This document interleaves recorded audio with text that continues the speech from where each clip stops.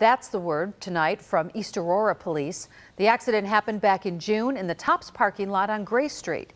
Police say an 18-year-old driver backed into 48-year-old Wendy Buss and killed her. The driver will, however, be ticketed for several violations, including unsafe backing. 2 on Your Side's Kelly Dudzik joins us now with some legal analysis on this case.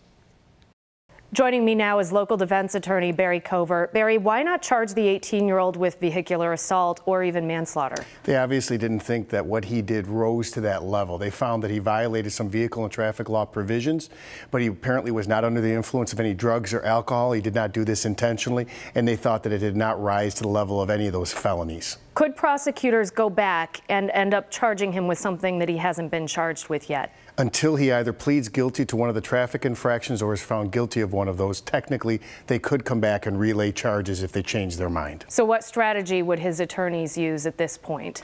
Usually you want to try to resolve the lower level tickets immediately so that double jeopardy attaches, and I would expect that there's going to be an expedient disposition there. All right, Barry, thank you for joining us tonight. Thank you.